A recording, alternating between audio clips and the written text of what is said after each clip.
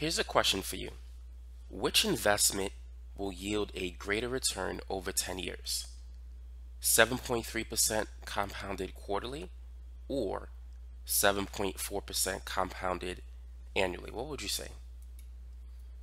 Now, 7.3%, that is a lower interest rate compared to 7.4%.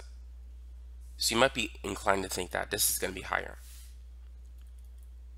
Now, compounded quarterly, that means that you're going to receive your interest payments 4 times in a year. Compounded annually, you're going to receive your interest payments once per year. Now, because you're going to receive your interest payments earlier when it's compounded quarterly, you can have the potential of having interest upon interest.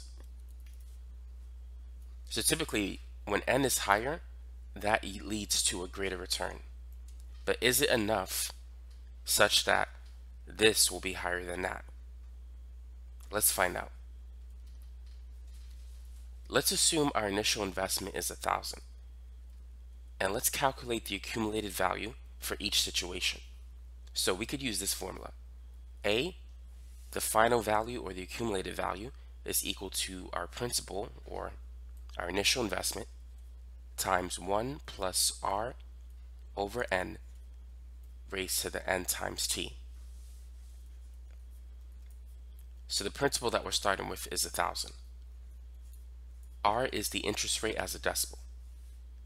So 7.3%, if we convert that to a decimal, if we divide it by 100, that's going to be 0.073. N is 4 for the first situation, and we're analyzing the investment over a time period of 10 years.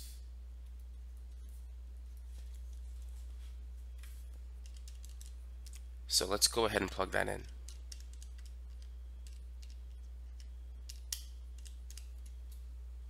So this is going to be $2,061.47.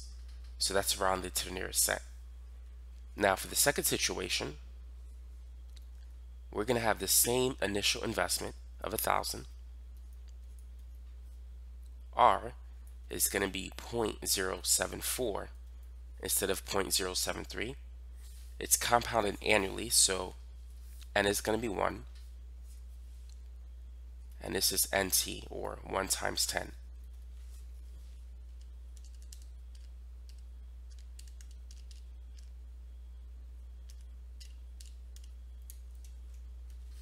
So this is going to be $2,041.94, rounded to nearest cent. So 2,061 is higher than 2,041 by a difference of 20 bucks approximately.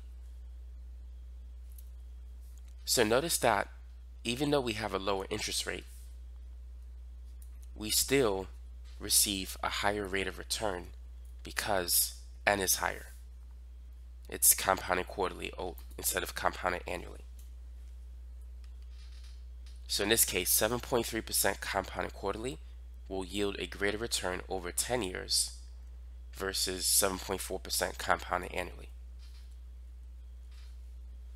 So here are some factors that will increase the rate of return. Number 1, increase in the interest rate. If you increase the interest rate, the rate of return, or in other words, your final value, is going to go up. If you increase the number of interest payments that you receive per year, in other words, if you increase your end value, that will also increase your rate of return. The last thing you can increase is T, how long your investment is working for you, the time. As some people say, patience pays. So if you increase the time in which your investment is earning interest, your accumulated value is going to be higher. So increase in any one of these things, R, N, or T, that's going to increase your final value. And will also increase your rate of return. So that's basically it for this video. So if you ever get a question like this in your homework, all you need to do is use this formula.